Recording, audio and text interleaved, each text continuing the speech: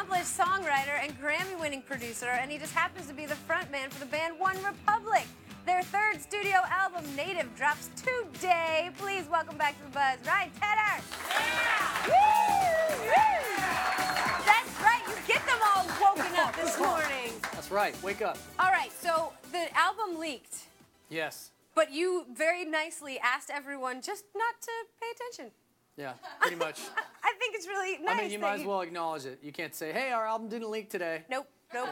Whatever you see, it's not us. Yeah, exactly, exactly. So.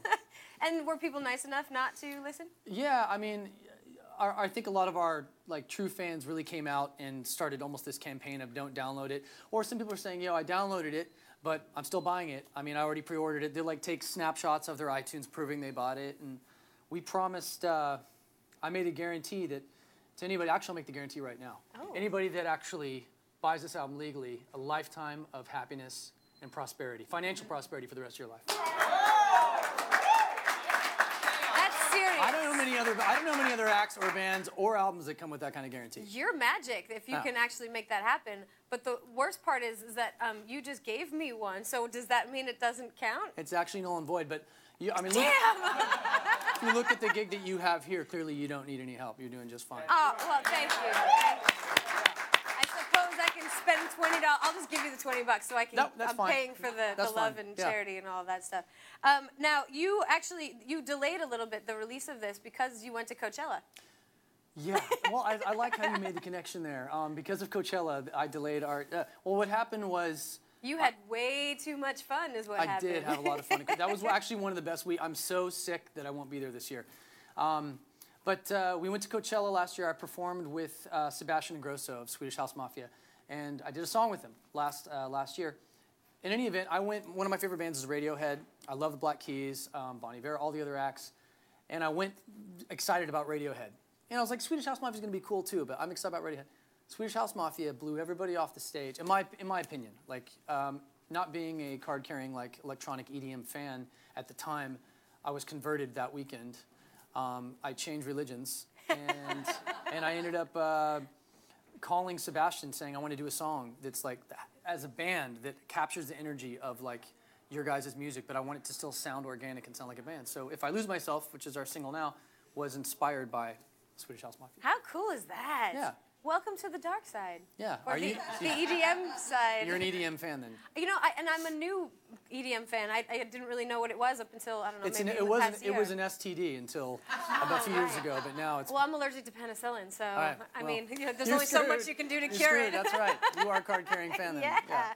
Now, what is this I hear about? You're hanging out in Australia, doing some big shows. I was down under for a little bit. The last year, I got approached by a few of the music talent shows, without naming them all, but the Voice was one of them, and I couldn't, in my brain process, being a judge at that point in last year, trying to finish an album, and then even consider doing that on a show.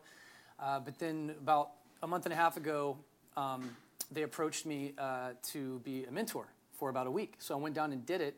A week in Sydney, paid for by Channel 9, whoever the network is down there, so we couldn't turn it down. How fun. Yeah, it was amazing. Was it everything you wanted it to be? It's awesome. I've been to Sydney before, but I'd never actually spent that concentrated amount of time there. It was amazing. I got to say, the thing that blew me away the most, it was I think it was trying to get Ricky Martin, Seal, Joel Madden, Delta Goodrum. Those are the 4 judges, or coaches. The thing that blew me away the most about the experience down there was how intense their work schedule is. We'd show up at 10:15 a.m. and they'd wrap us at 1 a.m. and you'd have about 30 minutes off in that entire time period. So you're just, by the end of the day, you're done. That's crazy. Yeah, they go. You think that it's just kind of like an easy gig, but the second you're done with all these contestants, then you're doing interviews and it's nonstop. So is that how they just push you to that point so that you can be very judgy? I think pretty much, because by the end you can't even handle an ounce of BS, so you're just gonna say it like it is. And yeah, it was phenomenal. But the cool thing is, if you cram as much as you can into one day, then you have days off. And I flew from Sydney to Stockholm, which was an interesting experience. That's a long trip. Yeah, it's pretty much the two furthest apart points on Earth that you could fly, fly in between. And you just thought that was the right thing to do That after a sounded long like a work good schedule. Yeah, exactly. At least you knew you could sleep, right? I pulled up Google Maps. I thought, what maps? I thought, what would screw me the most? Yeah, Stockholm. Let's go. Good. Where to next then? I came here from Vienna yesterday, so. Oh God. Okay. I'm still, yeah. You need to go to bed, is what you need to do. Thank you for coming. Thanks for having me. Nice to have you.